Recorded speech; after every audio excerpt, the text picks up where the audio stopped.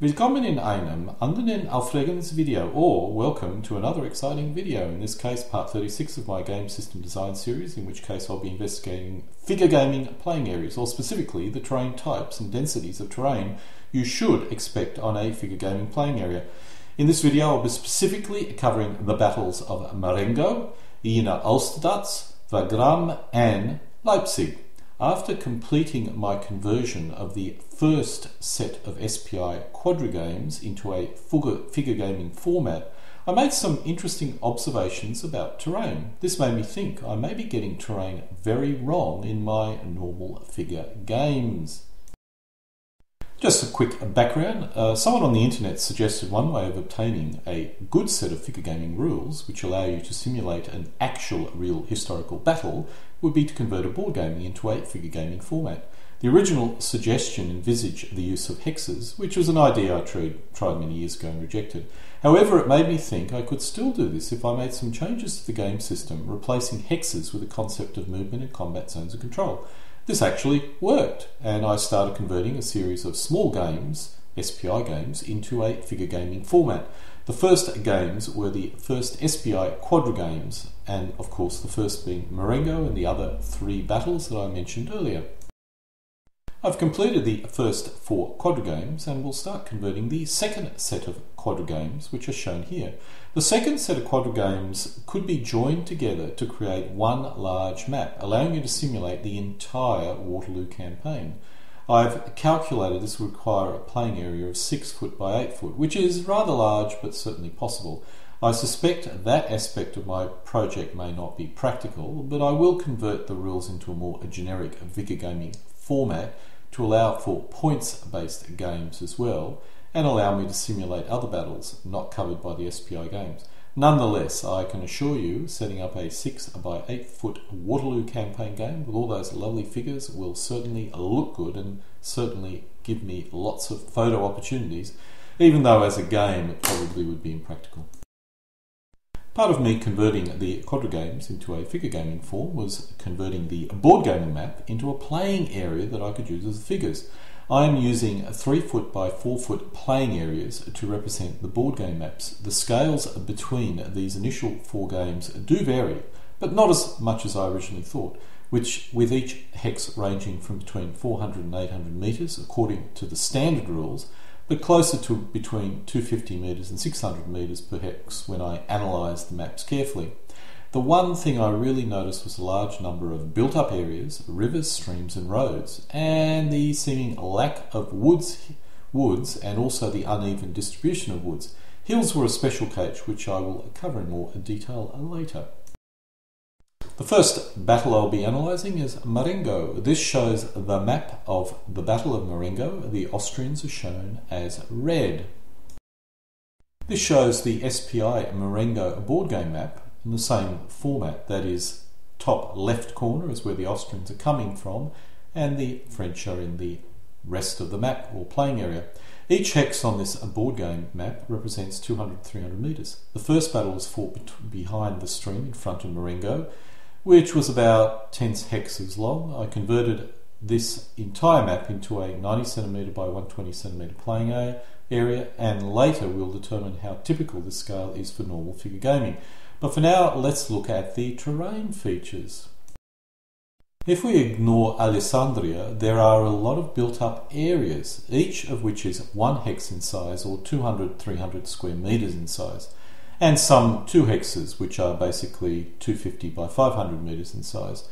Each of these towns, or possibly villages, provide a reasonable defensive bonus for any unit in them, thus would probably represent stone buildings. A village of these sizes would consist of about 25 to 50 buildings and have a population between 100 and 200. Just to note, this is larger than a stone farmhouse such as Hougoumont. I suspect Hougoumont was an 80 square metre or at the most 100 square metre stone building or structure, making it only 25% the size of the villages that we see on this map.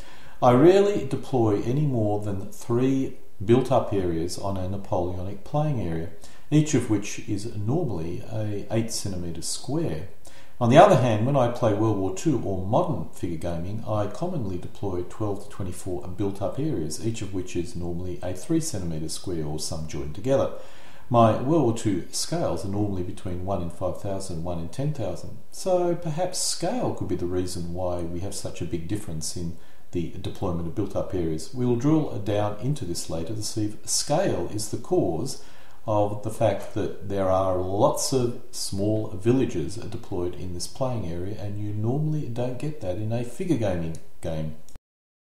Let's now look at rivers and streams. Rivers in this game are unpassable except at bridges, while streams provide a significant defensive advantage. While I certainly do deploy rivers and streams on my figure gaming playing areas, I rarely have games where I'm forced to fight across a stream. I also never deploy as many water features as you see here. Even in my World War II games, I avoid the use of water features which affect play. This could be due to the scenario, as a water feature between two forces reasonably equal in size makes for a very boring game. Once again, we will drill down into this later in the video to see if the scenario is the reason why the river density and position is so different between, let's say, a historical battle and a typical figure game battle. Looking at woods and rough terrain, it's not really that unusual. Woods represent, as you can imagine, woods, and rough represents rough ground. I'm uncertain exactly what rough ground means. Rough terrain does not affect line of sight and only affects movement and defence in the SPI game. I don't think it means rough hills, but putting that detail aside, the amount of this terrain features were, if anything, less than a figure game and not exactly evenly distributed. That is almost certainly due to the terrain the battle was fought over, and I do not see anything significant here. I think the use of woods and rough between board games and figure gaming is probably fairly reasonably similar. The next terrain feature we'll look at is something that's called slopes in the board game. If attacking up a slope, the defender gets a significant benefit. I originally thought this was some kind of unique terrain, but in retrospect this probably represents significant hills and the slopes running up a hill. Basically, it's a hill. The two takeaways I had were that the combat benefits of being up a hill, and the second takeaway was the presence of only 2 or 3 hills, one very large and 2 very small on this playing area. While many figure gaming rules have movement penalties for moving up a hill, and some rules have reverse slope defensive benefits, the main effect of hill is typically a line of sight. This makes me think that perhaps rules should contain larger benefits for defenders when they're being attacked up a hill. I must note there are some games where you do get some defensive, comparatively minor defensive battle advantage if someone's trying to close assault you from a lower position on a hill, but it's normally not to the same extent as this board game, where basically the defenders are doubled in defensive strength. There are many accounts of how Blucher was considered foolish not to place his troops behind the crest of a hill or hills at Ligny. Instead, he placed them on the forward slope. These accounts are mainly in English, so it could be because of the English preference of reverse slope deployments. I suspect the reason Blucher did this was being up a hill gave his troops a major benefit of attack. And if we went behind the crest, French skirmishers would simply take the crest and pepper the Prussians from the crest position. The British did not have this issue because their skirmishers could keep the French skirmishers at bay. This is my theory, and while it could be wrong, it does explain a lot of what historically occurred, especially with the Prussians. Now we need to compare this map with a typical figure gaming playing area. Perhaps this terrain difference is purely based on a difference in scale. So let's try and derive some basic scales so we can compare the two playing areas. In my conversion, each hex represents 4 centimetres, which means 1 centimetre represents from 50 metres to 60 metres on a scale of 1 in 5,000 to 1 in 6,000. While a lot of rules sit in the 1 in 1,000 scale range, the much larger scale rules, such as WRG, uses a scale of 1 in 3,000. Shaker uses 1 in 5,000, Napoleon's Battles 1 in 3,600, DBN about 1 in 3,000, Age of Eagles 1 in 4,000. I will not cover big base rules, instead will only focus on standard figure gaming rules, but big base rules vary more and are generally higher than standard element based rules. On the other hand, the individual element or counter is much larger, and that does affect what kind of terrain you decide to place on the playing area, so let's not cover big base rules. Marengo does not use a larger scale, but the playing area is 3 foot by 4 foot. Sorry, Marengo does use a larger scale than the typical figure gaming rule, but the playing area is not that large, 3 foot by 4 foot, which by figure gaming standards is small. If I drop the scale at 1 in 2500, the playing area becomes 6 foot by 8 foot, large but not impossible. At 2500 scale, it's pretty close to a traditional 15mm gaming rules playing area, and the number of streams and the number of built-up areas are still there.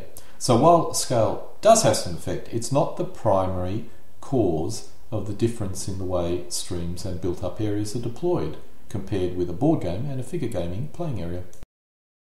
In conclusion, most figure gaming playing areas lack sufficient built-up areas and water features.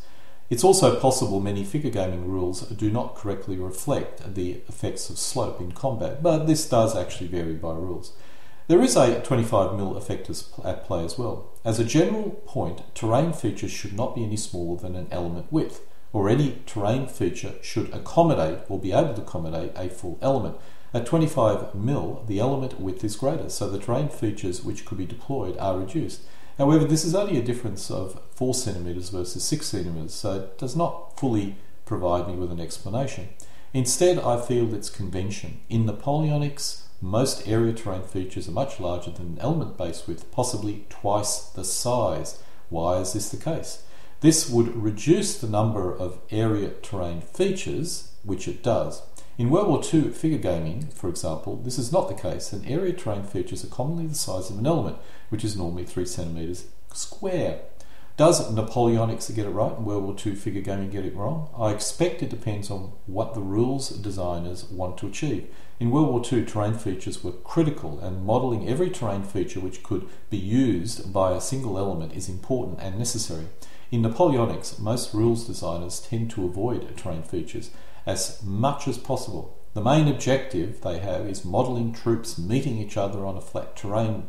Terrain features just get in the way. However, I suspect in reality terrain features also did actually get in the way, and not having them placed on the playing area does actually reduce the historical accuracy of a typical figure gaming game. In my conversion, I took the SPI board game map and then I created a map, as you can see here, which allows me to build the terrain for a game. The built-up areas are easy to resolve in my case, as I currently possess 3 cm and 4 cm square built-up area terrain pieces, which I place buildings on when not occupied by defenders. I just need to deploy more of these on a playing area and I resolve the built-up area issue. The hills or slopes are also easy. I just need to create a large flat-topped hill resembling the hills shown here. The other 2 small hills I can ignore or create some small hills to reflect. Actually, in my World War II games, I do actually have 3 cm square or roughly square hills. The biggest issues I have here is how do I create the streams and rivers? And I will need, I either need to embed this in the playing area on a special MDF playing area, or create separate pieces of river and stream terrain which can be placed on top of my standard playing area. After much thought, originally I thought I would create a special MDF playing area which reflected this, almost like a board game map, but I've changed my mind and I'll be creating the separate pieces which I simply place on my standard map. The roads, however, were the big issue. But in retrospect, roads are only useful when they cross rivers and streams, so I just need to include bridges on my water features. The other use of roads is moving through rough terrain, which I could easily create a special rule which allows this if enemies are not close by. Otherwise, I can simply ignore roads except for aesthetic reasons. Okay, maybe Marengo is an unusual battle. Let's look at the next battle, which is in Austerlitz. The Prussians are in red and Jena is in the bottom. Historically, the reason why this was such a disaster were both Prussian forces retreated towards each other when they lost their battle, and when they met, it became an incredible mess. This shows the SPI board game in Austerlitz. There were actually 2 battles, thus 2 playing areas, one on the left and one on the right. The ground scale moves up to 400 meters per hex, which means our scale now moves into the 1 in 10,000 range, or 1 centimeter equals 100 meters. Clearly, with the ground scale increasing, smaller villages, that is, villages which are smaller than 400 metres square, are now ignored. But we have a bigger area to cover, so there are more larger villages placed on the map. As a result, the built-up area density remains much the same. I don't think built-up density is really affected that much by scale. Remember, in this game, each terrain feature is as large as a unit, and that is considered to be sufficient to place here and to have a unit or element placed inside of. So it's a valid terrain feature. Changing the scale from 1 in 200 or 200 metres per hex to 400 metres per hex simply does not affect the number of built-up areas you place on the playing area. As for water features, there are less, and at Jena, pretty much non-existent. However, the water feature at Alsterdaz does have a major play effect, which again is something that typically does not occur in figure gaming games. As for slopes, this game or battle uses a lot more, and I've attempted to convert them into what are obviously hills. If my guess is correct, there are a lot of hills here, a lot more than you would normally have in a figure gaming, but nothing that most figure gamers would consider unusual. This is my playing area guide for the battle. I will be creating a 3 by 4 foot playing area, that's my standard playing area, and creating the terrain features that duplicate this for it. As you can see, lots of hills, some woods, and a large water feature in one playing area. I should be able to duplicate this with generic playing area with my generic playing area and terrain features placed on top of it quite easily. I could even possibly place the roads in there if I so desire, but as we've indicated before, there's no real reason to actually put roads in there except for unless you want aesthetic reasons. The next battle we'll be looking at is Wagram, which in this particular map is at the top centre, where you can see Eugene sitting. In this map, north is at the top, while the playing areas that you'll see in the latter part of the video actually have north pointing in the opposite direction. So just take note when you look at this. Historically, the Austrians' right flank advanced, which was probably an error, but as Napoleon's main effort was on his right flank, expected. This is the SPI board game map for Wagram. Remember, north is pointing at the bottom, so it's in reverse of what you saw before. The first point here is there are a lot of roads. There is no way I can duplicate this on a playing area unless I use historically accurate road widths, and then it would look more like an actual map that you fold out to go on holiday than an actual playing area. Duplicating roads did cause me some issues, as I've indicated before, but then, as I keep on reiterating, they're only really used to cross water features, and that can be simply duplicated by placing bridges on the necessary crossing points, and also to allow units to move faster, and that could be duplicated by the use of a strategic movement rule. As long as a unit never moves us within a certain distance from an enemy, we can assume every hex has a road. Thus, the problem is solved. One interesting point about this map, the French had to get over a stream. While the stream was not large, it stopped cavalry and artillery from crossing and caused the infantry significant issues. There are a few figure games I've ever played where the main task of an attacker was to get over significant terrain and both forces comparatively even. I know the French did actually outnumber the Austrian, but it certainly wasn't 2 to 1, and it probably wasn't even 1.5 to 1. I think this is the key difference between board gaming and figure gaming. Board gaming is all about duplicating a historical conflict or battle. Figure gaming is not in the most part, and is more in some ways chess-like. A surprising number of Napoleonic battles were fought between very uneven forces, particularly later in the war. The first half of Marengo, Jena, Wagram are good examples of this. Even at Waterloo, the French had the advantage. It was just those damn pesky Prussians that spoiled their show.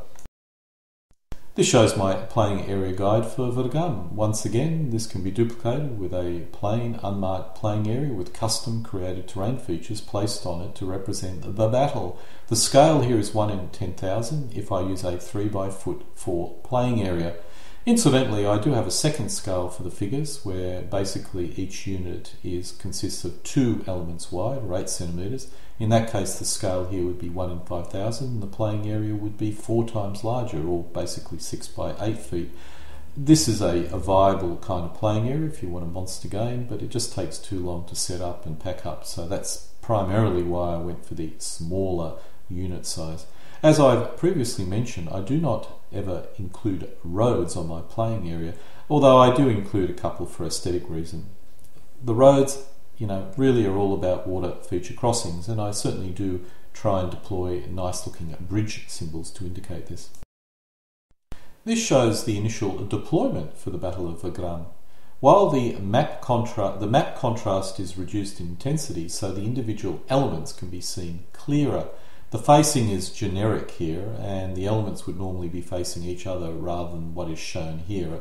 It's just the way I put it together. What you can see here is that each element, if you look at an infantry element, consists of 4 little guys there. That's actually a 4 centimetre wide element, which is 2 centimetres deep.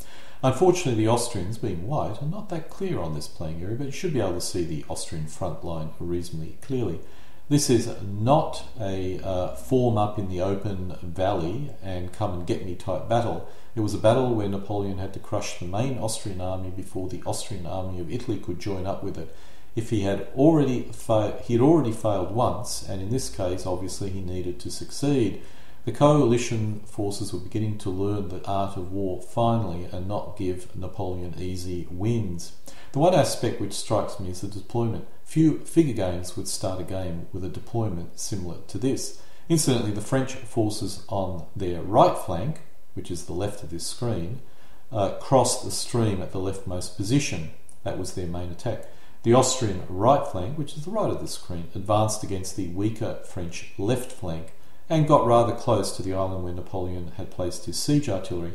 I expect they were trying to cut the French off. In all the games I've ever played, that is this board game, this never occurs. The Austrians are firmly on the defensive. Hindsight is a wonderful thing. Victory conditions can be modified to force a more historical game if you wish. Generally, I do not like the victory conditions in the SPI board games, and the board game competitions, which used these quadra games, often extensively changed the victory conditions accordingly. Unfortunately, I've lost all those records. I'm going to have to recreate them if I want to actually have a game with victory conditions. The final battle we'll be looking at is Leipzig. All maps, in this case, point north. This is the 3rd day, and it really shows how much trouble Napoleon ended up being in. Luckily for him, there was some heavy forests and waterways between his retreat path and Blucher. Otherwise, it would have been another Ulm. This game was clearly a SPI monster game, that is, monster battle. Leipzig was reproducing probably one of the largest battles that had ever occurred in the Napoleonic Wars up until this point. Maybe even the largest battle period. The ground scale here remains at 400 metres per hex, or 1 in 10,000, if I'm using a 3x4 foot playing area. To keep troop numbers down, the strength point scale was altered a great deal. The battle would involve a lot of urban fighting, and there are a lot of built-up areas which were actually involved in the battle. Marengo has more built-up areas, but most were never involved. In this case, fighting in Leipzig is a real possibility, and there is a lot of fighting in the smaller towns on the right of the river. Looking at my playing area guide, this has the most terrain of any of my playing areas, which is surprising considering the ground scale is the same. There are a lot of water features which would result in a massive amount of custom terrain required. The way I do flexible water features is to cut a piece of MDF which represents the river and is about 4 centimetres wider than the river on each side. In this case, I would need to create a very wide river terrain piece to represent the double river. But as I do not wish to create a whole 3x4 foot playing area which can only be used for Leipzig, this is what I will do. I will probably also mount the woods on this terrain piece as well to make it easier, although probably I will keep it separate, because if I make it separate I can use it for other games as well. Now we come to the conclusion part. My conclusion is I need to put a lot more thought into terrain for my Napoleonic's playing areas.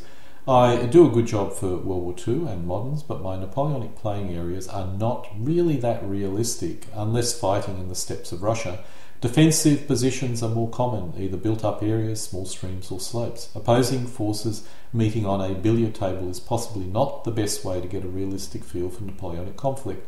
This shows a DBN built-up area layout. I normally place a maximum of 3 built-up areas, each of which is much larger than the single element, and thus represents a very large built-up area using these rules. This shows the same playing area with built-up areas the same size as an element, that is 4 centimetres wide. This is a these built-up areas I use for my World War II games, and I suspect they're more suitable for Napoleonics than the much lesser but larger built-up areas you saw in the previous image. As you can see at the top, you can still have a nice large built-up areas, which in this case represent between 400 and 800 square metre built-up area. Incidentally, these are the bases of my built-up areas. I place buildings on it when there are no defenders in it, but when there are defenders, the buildings come off and the defenders go in. It works reasonably well for me. While recreating historical conflicts tends to be self-correcting once you do the research, a lot more effort needs to go into generic scenario creation to get something which resembles reality. In World War II, I never fight a meeting engagement between equal forces. That scenario is simply not realistic, and if it did occur, which was more often an error than on purpose, the game always ends up being not very good. I suspect I need to move down this path with Napoleonics as well, as most of the better managed battles, or the more experienced managed battles which occurred later in the war, resembled World War II battles for position rather than attempts to destroy an army in a single operational battle. The attempt to destroy an army in a single battle still existed, such as Borodino, but was not the norm post-1812. It was all about recreating Ulm, or Leipzig. Looking at scenarios in more detail, for World War II, my standard scenario has an attacker at twice the strength of the defender, with the defender counterattack midpoint in the game, using a force mix equal to the attacker. This works reasonably well and allows for short half games without the reinforcements if you so desire. I am currently experimenting with an attacker at 1.5 times the strength of the defender and a counter-attack force coming in with Napoleonics. This is sort of based on Waterloo. Currently it seems to work, but I have not completed enough test games to be certain. Adding more terrain may make a difference. This concludes part 36 of my video series on game design theory, in this case a realistic figure gaming terrain. Now off to build some more custom terrain features. Denken Sie daran, immer für Hilfe zu kämpfen.